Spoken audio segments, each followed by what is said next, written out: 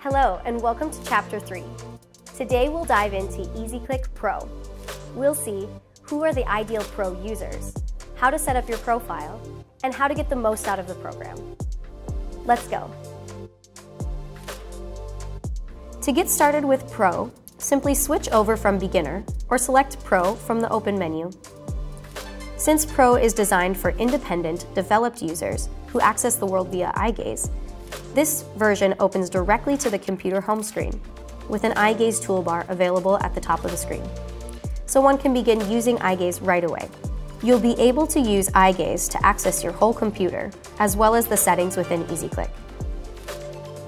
Before we get into the details of using independent eye gaze, let's set up a profile and settings. This should be done when setting up a user for the first time, and once done, can usually be left alone.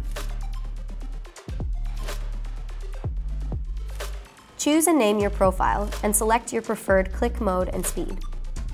For dwell, many users start around 1 second dwell time, but don't be afraid to try out different speeds as you go. Let's calibrate now to get the most accurate eye gaze experience. As in beginner mode, you can use the avatar or video feed for positioning, and there are different numbers of points available. The more points in the calibration, the longer the calibration will take, but it should provide more accurate results. Let's go with the standard of 5 points. Let's see the rest of the calibration settings in Customize. Change the speed, size, and color of your calibration here. Other settings available include Control Mode and Smoothing. Under Feedback, you'll find settings for the cursor, activation, and sound.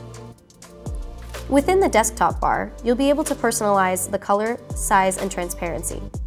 And from this page, you can find the guide and controls to the icons on the same toolbar, as well as the option to show or hide them on your toolbar. Let's check them out. From this toolbar, a user can access the full power of their device. The first icon repositions the toolbar to keep it out of your way.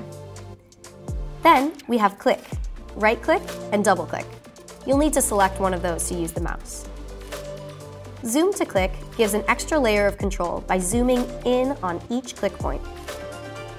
Scroll lets you move up and down a web page, and drag and drop helps move items around on a page. Keep Click Alive is a great way to perform multiple clicks without returning each time to the toolbar.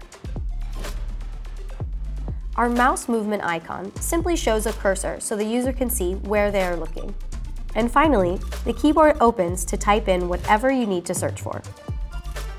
The next icon is used for a quick recalibration. If you find the accuracy to be off or your position has changed a lot, recalibrate with only one click. And of course, you can return to access any settings via eye gaze using the Settings key. Combining all these functionalities, a user is able to create a full experience on a device using eye gaze. So far, we've seen how to set up EasyClick Beginner and Pro, who each version is perfect for, and which functions to use in each. Next time, we'll see some special features and how to correct when things go wrong.